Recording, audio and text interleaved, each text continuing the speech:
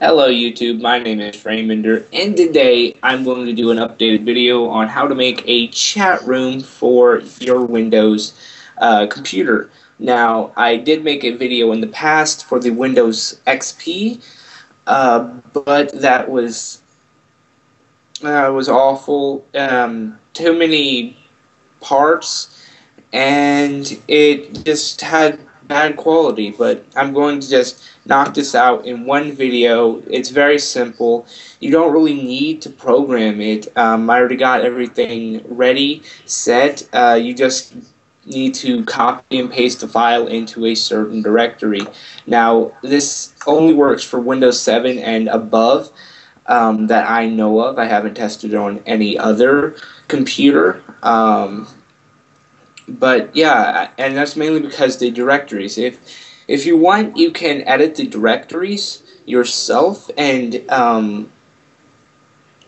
will work for you on any other computer like Windows XP. But if you just want something quick, simple, Windows 7 and above. And yeah, what you first need to do is, let's close this, go to the chat room file. It will be a zip file when you download it. Just extract it onto your desktop. And yeah, read the setup or just follow the video, and it will give you a little directory right here.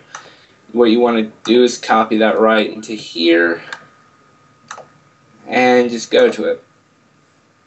And after you do that, you want to copy the chat room file straight on over into the public file, this file that popped up.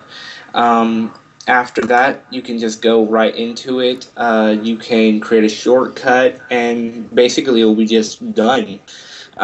You'll be set, ready to go. This chat room doesn't work online yet. This is just for fun, to mess around with yourself and with your friends. If you know how to do it, you can run this on LAN landline with other friends over the internet, or not over the internet, close by.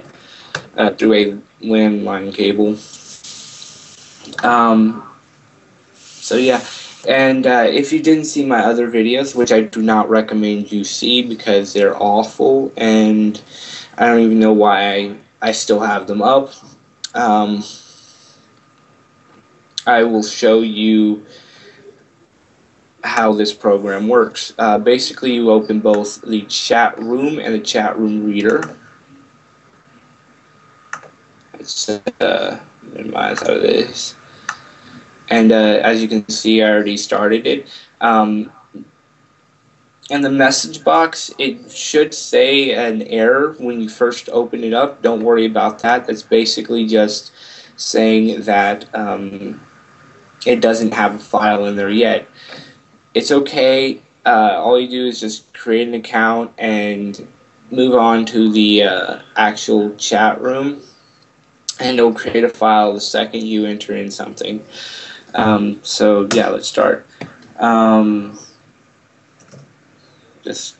username and the password doesn't have to be anything special, unless you're logging in, just like a regular registry process.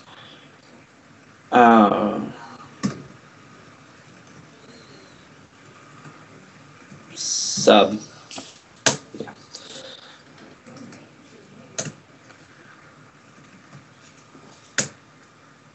And there you go.